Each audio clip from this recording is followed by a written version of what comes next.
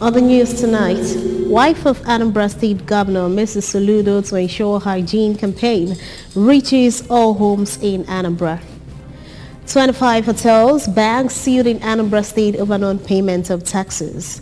Levies, over 100 directors fail test to become principals of Unity School. COVID-19, Philippine students return to school first time in 2 years. Before the news in detail, here is a special message. Governor Chukwuma Soludo has come for a total turnaround maintenance of the Anambra State economy and promotion of core Igbo values. Let's give him maximum support for the task ahead. Good evening and welcome to the evening news right here on ABS television at this time. I am Priska Wankwo, and now the details of the news. Wife of the governor of Anambra State, Mrs. Nonye Soludo, has vowed to ensure that her campaign for hygiene and healthy living reaches all Anambra homes. Our correspondent Daniel Ezigwe completes the story. Mrs. Soludo, who stated this in Oka, observed that as hygiene and healthy living advocate, she was disturbed by the spread of diseases and death that occur especially among pregnant women and children as a result of unhealthy living practices. The governor's wife noted that while the statistics call for stronger actions, including strategic policies and education, she is determined to collaborate with relevant stakeholders to ensure that the message is taken directly to households, including rural and semi-rural areas. She further stated that though her husband's administration is making serious efforts to remodel the state's health sector, the peculiarity of hygiene and healthy living means that close-up interventions are essential to achieve desired results. Mrs. Soludo, however, noted that it is also important for the people to understand the imperative of living healthy as a deliberate process, including being careful with what they consume, the production procedures for each consumable, as well as the habitability of their environments. She added that with the proliferation of inorganic food products across markets, consumers must also make a healthy choice to avoid the health consequences of such products. In Oka, Daniel Ezigwe, ABS News. About 25 hotels and banks have been sued in Oka and environs by Anambra State Internal Revenue Service (AIRS) over non-payment of sanitation levies, business premises, and other taxes to the state government. Some of the sued hotels are Mumbai Festus Hotel, Finotel Classic Hotel, and Shalom Hotel, Oka. Correspondent Emmanuel Chibota completes the reports.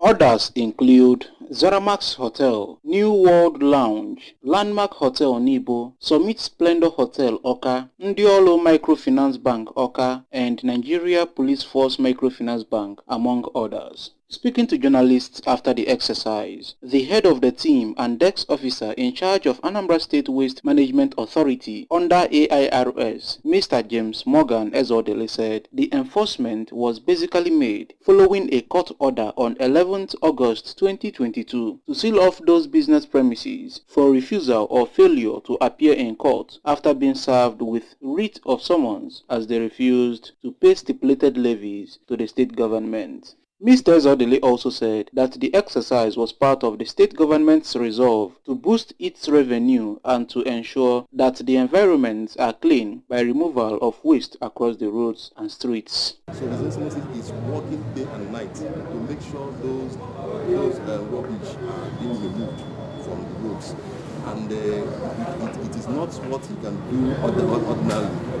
We need finance to do it. So people are encouraged to pay their sanitation bill. By so doing, you see money to pay people that are doing the evacuation of the waste. For the Anambra Central Zonal Coordinator under Non-Tax Department of AIRS, Mr. Sylvester Uzo disclosed that the exercise would be continuous to ensure that every dime owed to the state government would be paid. He warned business owners and companies not to pay their levies or tax to anyone at hand, but through the designated government's account with the ANSID number, while adding that with these payments, it will encourage the dividends that are expected from the state government, urging the Anambra to support Governor Chukwuma Soludo administration. My advice to all Anambrians is to go back to make sure that we pay all your levy. The government of Soludo is ready to serve people, and it must also serve them with the money. The money we are generating must come from the state.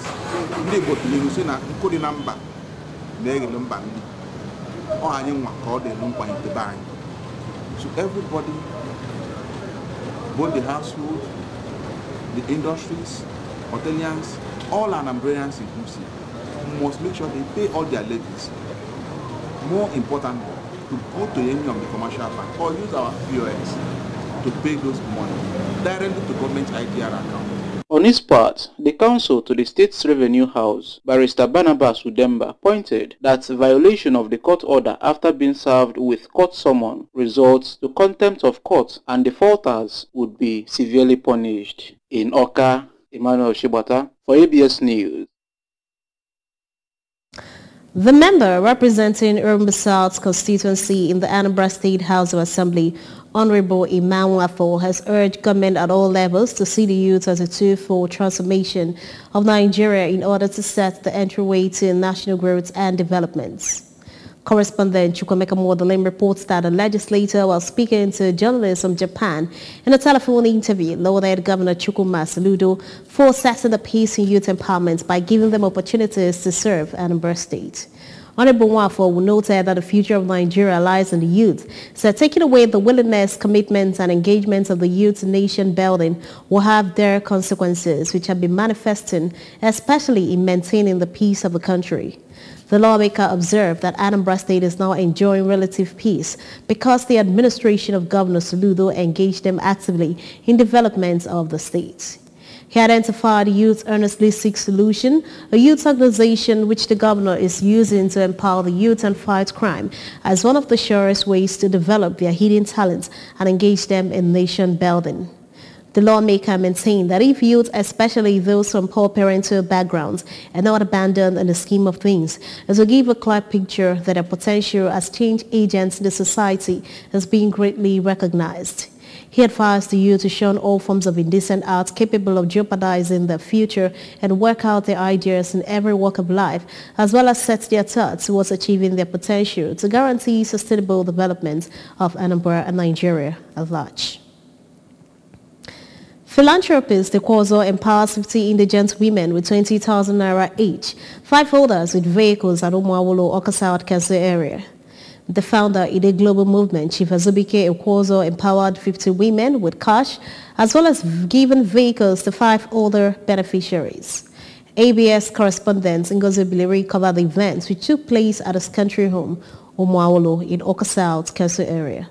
Her reports.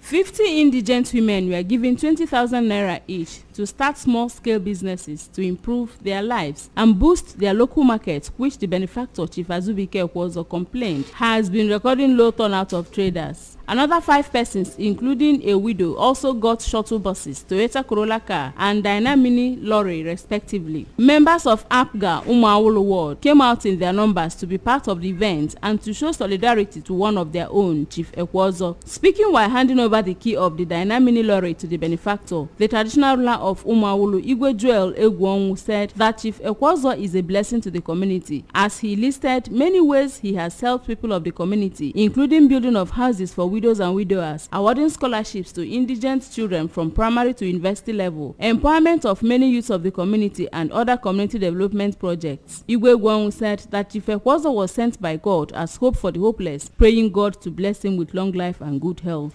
God will continue to uphold him. God will continue to strengthen him. God will continue to open doors of wealth, so that he will continue to do what God has destined him to do on this planet Earth. So we are very happy. Umuawolo is happy. Obizi is happy. Awka South is happy. Anambra State is happy. In fact, the whole country. Because if you go to Lagos, if you go to Abuja, everywhere is the same way he's doing.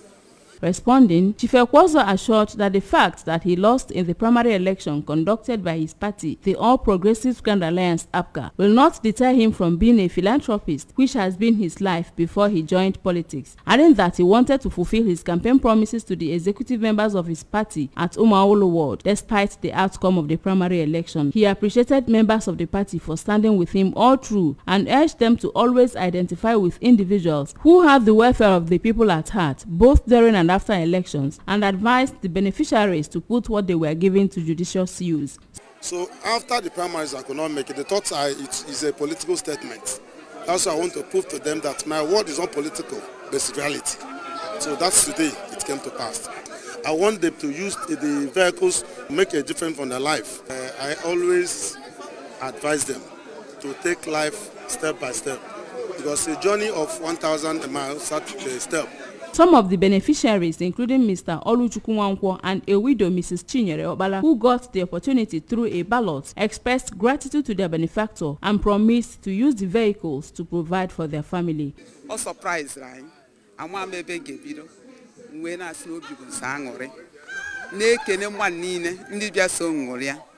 We na sa with God all things are possible. Ekbele na ekbele ya bụ arụ ike na ogologo ndụ ka na ekbele ya. Ya na ezinụlọ ya. From Umuawulu in Awka South Council area, I am Ngozi Obileri for ABS News. Still to come on the news tonight. Over 100 directors failed tests to become principals of Unity School. COVID-19, a Philippine student returned to school first time in 2 years. Here is the special message. The Anambra cannot allow criminal elements to hold the state and the people to ransom. Donate generously to the Anambra State Security Trust Fund, which has been set up to raise money for combating insecurity in the state. We press here for public service announcements. The news returns up to now. So you gotta have a smile, no matter what it takes. Gotta take pure bliss now. I love the way it tastes. Feel the pure bliss burst from the toes to your face. Gotta take pure bliss now. Feel the bliss today. Light up your day anywhere, even at home, with the rich, creamy taste of pure bliss. Traveling? You deserve the absolute best. Enjoy maximum comfort in our new buses with more legroom, reclinable seats, onboard entertainment, and much more. Pick your preferred seat. Choose your preferred schedule. Travel on your terms. Ready for a premium ride driven by the best captains out there? Book now.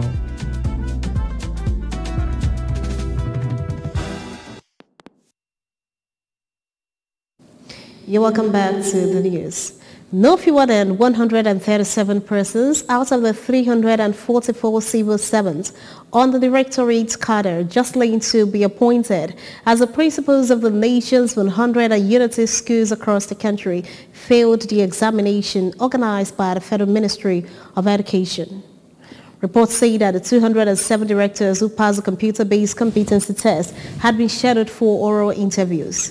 Nigeria's 100 Unity schools include the special schools for the gifted spread across the 36 states of the Federation and the Federal Capital Territory. The federal government had decided that from 2022/2023 academic session, those to be appointed principals of the schools must have taken part in a competency-based test and emerged successful. Millions of students across the Philippines have returned to the classroom on Monday after one of the world's longest school closures. Almost half of the country's schools resumed in-person classes after more than 2 years of distance learning. The Philippines was one of the last few countries to transition back to face-to-face learning after COVID struck. Sports. Robert Lewandowski got off the mark for Barcelona with a double as Ansu Fati starred as a substitute in a 4-1 victory at Real Sociedad on Sunday, while Villarreal won at Atletico Madrid.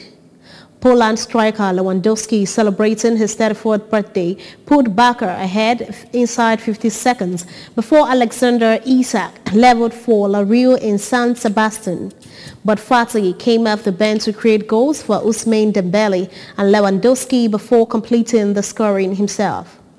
Barca's first win of the season followed a disappointing goalless draw at home to Rayo Vallecano on the opening weekend. Remember, you can follow news and program on ABS from any part of the world by liking our Facebook page at ABS Radio Television. Subscribe to our YouTube page at ABS Television Awka. Follow us on Instagram at ABS Radio TV. You can also log on to our website www.absradiotv.com. To end the news this evening, a recap of the main points. Wife of Anambra State Governor Mrs. Soludo has vowed to ensure hygiene campaign reaches all homes in Anambra. 35 hotels, banks have been sealed in Anambra State over non-payment of taxes, levies. Over 100 directors have failed a test to become principals of Unity School. COVID-19, Philippines students have returned to school first time in 2 years. Here is the special message again. Governor Chukwuma Soludo has come for a total turnaround the maintenance of the Anambra State economy and promotion of core Igbo values. Let's give him maximum support for the tax ahead. That ends the evening news at this time on EBS television. Thanks for watching. My name is Priska Wonko. Good evening and have a wonderful night rest.